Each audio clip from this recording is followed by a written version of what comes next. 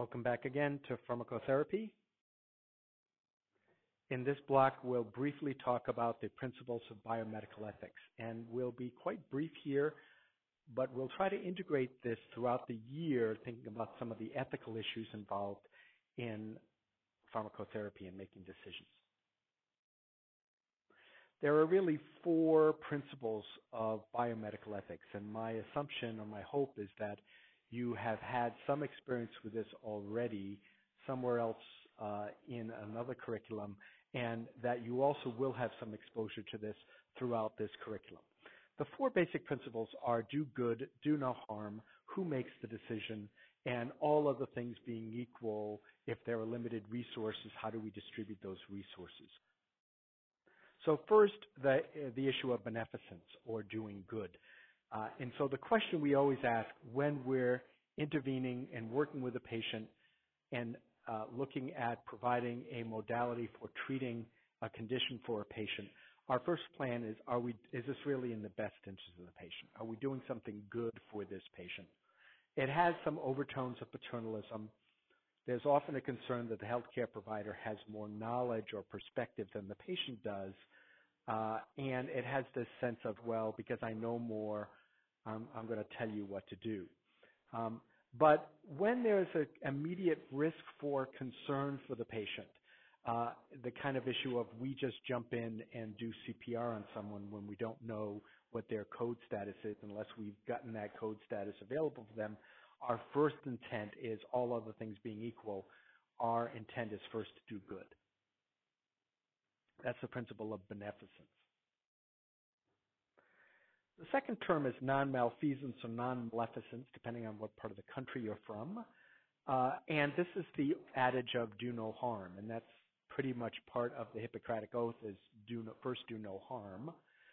And our intent is to be really clear about we understand what the risks are, we've assessed the risks, we've quantified what those risks are, we compare the risk to the benefit, and we balance the good with the harm.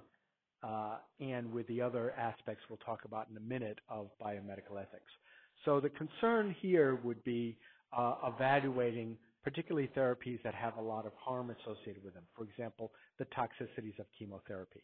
So that we're weighing the decision of, hey, this chemotherapeutic regimen might extend this person's life by 3 months, but it's associated with a lot of toxicity, with an increased fatality risk associated with febrile neutropenia or some other major problem. And this is sort of the downside of the equation. We've evaluated what the risk is. The third issue is one of autonomy. And the issue here is who makes the decision. So it's pretty clear in a competent adult that they ultimately the patient is going to say yes or no, because they come into your medical practice, they come into the hospital, and they sign a consent for treatment. They can deny that consent, or they can say, I do not want to be treated in your facility. They could also say that I only want to be treated under these circumstances, or here is my wish that I don't want to be intubated, or I don't want to be go through a code, I want a do not resuscitate order on me, something like that. That willingness to be treated or not treated is clear for a competent adult. It becomes less clear for folks who are incompetent or for minors. But usually in a complicated regimen, in addition to getting the initial consent for treatment early on when they first come into your practice or they walk in the door in the hospital where they sign the consent to be treated, there might be a specific modality that you're going to intervene with and this patient recommend that has a high risk associated with it. And in that circumstance, you may wish to look into getting a specific informed consent specific around that intervention.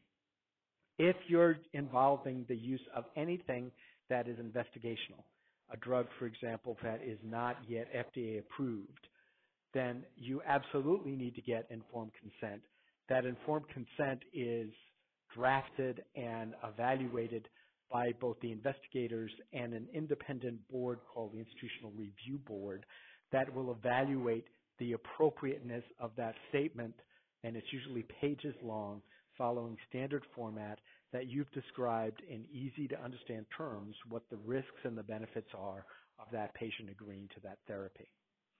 You'll always want to look at circumstances of getting specific informed consent when it's anything controversial, when it involves incompetent individuals, or it has anything to do with investigational research. Finally, we've weighed the good, we've weighed the bad, we are thoughtful of who is making the decision, but the final issue is one of distributive justice, and this assumes that there are not unlimited resources, that we have limited resources. If there are really unlimited resources and this particular intervention won't impact those resources, then this is a non-issue. Where it is an issue is when there are limited resources and the decision to move forward or to withhold therapy impacts other people. An example is that you are working in the emergency department, you have 3 patients who need intensive care level of service, but the intensive care unit only has 2 open beds. Which 2 patients get those beds and why, how is that decision made, and who is the third person out? Or there might be that there's a drug shortage. We deal with this in pharmacy all the time in the last decade. We have drug shortages for everything, including things that are surprisingly common, very frustrating for us. We have years where we have a short supply of influenza vaccine. And so we have to triage that vaccine based on its availability to individuals for whom it will offer the most benefit with perhaps the least risk. So for healthy adults, for example, younger adults, they may be the last people to be able to be getting the influenza vaccine in a short supply. But we've tried to be clear that this process of making the decision about who gets and by its very nature, who doesn't get that resource is an issue. Where it gets also sort of cloudy is when let's say, for example, you've got an intervention, for example, a course of chemotherapy, that maybe the chemotherapeutic regimen will increase the person's life by a month or 2, and the full course of chemotherapy costs over $1 million. Now, that may sound outrageous, but it's absolutely not in this day and age that courses of chemotherapy can really cost that much money. The issue then becomes, if we sort of move forward and that becomes a standard of practice to use this multi-million dollar or more intervention on every patient with this condition with the expectation that we're going to extend life by, weeks, and maybe the quality of life may not be much better. The distributive justice question in that equation is that sooner or later somebody has to pay for all that chemotherapy, and that might be that everyone else on insurance premiums, their premiums will go up because they're required to pay for that. Now, you could make the argument, and it gets other issues, is, well, can't the drug companies charge less for it? Yes, or can't you do, there are many sort of corollaries you can go down, avenues you can go down. But the issue with distributive justice involves when there are some kind of limited resources, who gets what and who gets denied, if anyone gets denied a therapy or an intervention. So in practice, no matter what clinical scenario you're faced with a patient, these are 4 things that ought to automatically become integrated in your thought process.